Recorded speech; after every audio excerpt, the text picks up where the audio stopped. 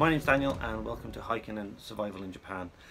Today's is a very quick update. Okay, what's been going on. So I haven't put anything up for the last few days. I did go to Kyoto there the day before yesterday, and I had filmed a whole lot of stuff on the way up and edited the whole video, got it all ready to go up onto YouTube, and out of my own fault, not paying attention, I deleted a lot of it. Everything was gone and it was all wasted, and I guess it just was never meant to be published. Okay, so there was a video coming out, but unfortunately, out of my own stupidity, I lost it. But what's been going on in the meantime in the last few days? Well, lots of things have happened.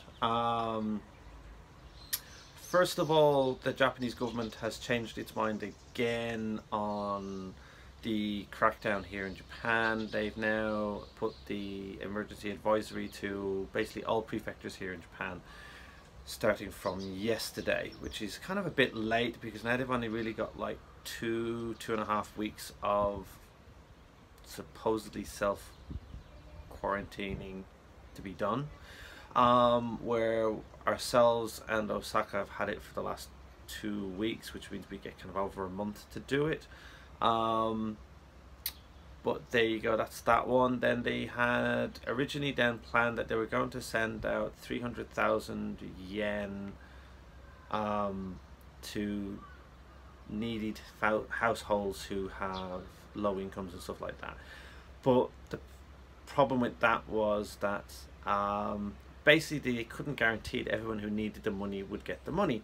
So they have decided instead that they are going to send basically 100,000 yen to every Japanese person, or any resident living in Japan. So that's going to be a big difference on that one. Outside that, this morning I got a message from Kobe City government advising me not to go out this weekend and to stay at home, as we've had an increase in infections in the area, and a lot of them cannot be traced back to the source, which means that somebody's coming into the area, infecting people, and then leaving again, so they can't track it down. Or people are travelling off to other places and bringing it back with them, so they can't figure out where it's coming from. And that's a big problem. As you've seen, we had very heavy rain here last night. I mean, really torrential rain.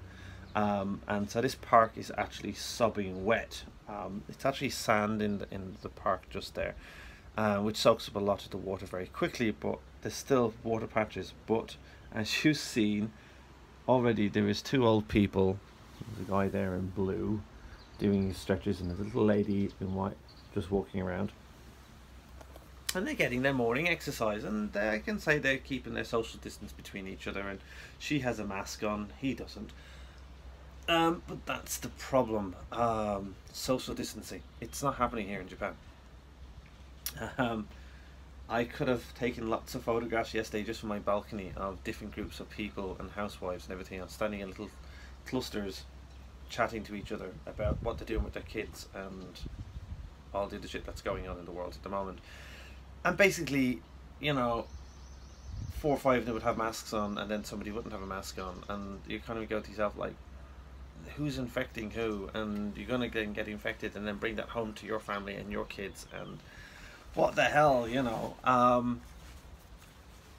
So it's kind of strange then getting the message this morning from Kobe City government. We get emergency messages sent to our phones. They do have a speaker system as well for national disasters, but they also then have a system which was set up during the same time for sending out disaster information to everybody in the area once you're signed up for it. And as I'm a resident, I'd signed up for it, so I got this message this morning to warn me, to advise me to stay at home this weekend and not to travel out and to not go around. But this was something I was talking to my wife about, that if you think about years ago, if there was a lot of drunk driving going on, suddenly there was anti-drunk driving. You know, there was drunk driving campaign on TV to warn people not to drink and drive, and this is usually done by the road safety organisation and the government. You know, here we are in a pandemic, and I haven't seen one piece of government advertisement telling people what to do and what not to do to keep them safe.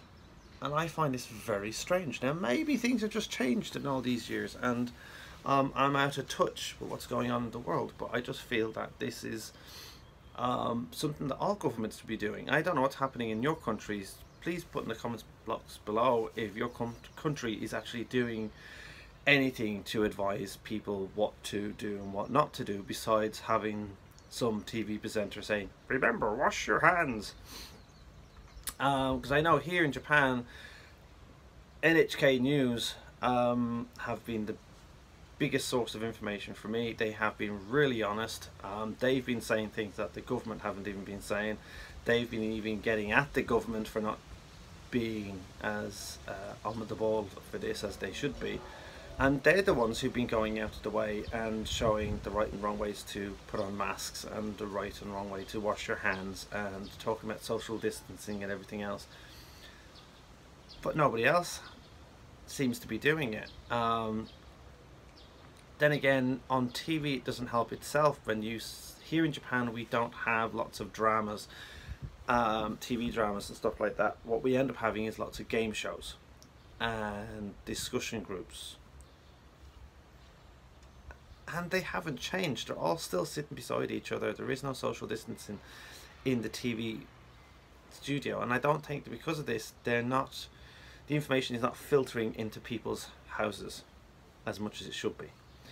Okay, where what they are doing, like they showed a documentary last night about a hospital that they made back in 2014 about the doctors and nurses and how they're dealing just with day-to-day, doing the night shifts.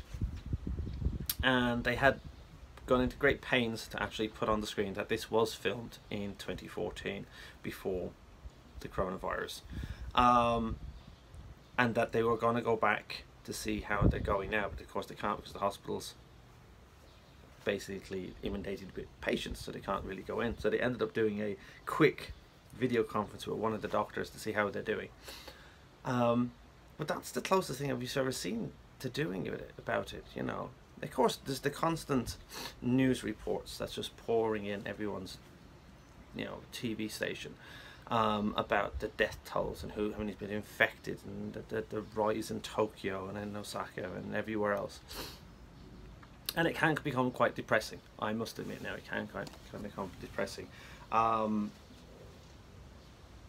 kind of gone to the point now where I will have a day of listening to it all, and then I'll have maybe a day or two of not listening to any of it, just to give myself some space. Because if you're going to be listening to this every single day, you can become quite depressed. Okay, and you don't need that when you're stuck in with your family, and you don't need to be bombarding your children with this as well. Okay, and so this is where we're coming down to, what are you doing in your family at the moment? Well, here in the house we have been doing a few things to keep ourselves active. Over the last few days we've been home decorating and ordering online the flat pack stuff that we've been saying we're going to be buying for the last few years, but finally getting around to doing it. And so my kids and I have been building all these pieces of furniture for the house, which is keeping us going. It keeps the kids' minds occupied on something else and some fun things to do. So that's one thing that we've been doing. And the other thing then is just trying to take the kids' minds off stuff by keeping them educated, keeping them to do their schoolwork, even if you're here at home. And then when we can, to get out for a bike ride. Bike rides are kind of great. They even found this in New York and other places now, because it's something you can do as an individual. You're not actually kind of like in close contact with somebody, and you get a bit of exercise. But as even as I was watching Adam Savage there the other day, and he was saying he cycles a lot now with his wife. He wears a mask when he's cycling. I do the same thing, because I don't know who the person in front of me is, and don't know who's behind me, and if I'm heavy breathing out, as he said, like this jet stream of water particles coming from your mouth as you're breathing heavily in and out while cycling, is not good for anybody else or for yourself. So yeah, wear a mask when you're cycling if you can. Okay, But there we go, we're going again off track here now. But that's really everything that's happening here in Japan. The more people are getting infected and so on. I said I'm going to keep this short because I'm going to babble on now, and I got nothing really much to say today, to be honest, which is, as I said, the weather's been kind of foul yesterday, and hay fever's out, and so my nose is going nuts, and I'm sneezing a lot, and my eyes are at me. But otherwise, everything is okay. I hope everything's okay in your end. Keep up your good spirits.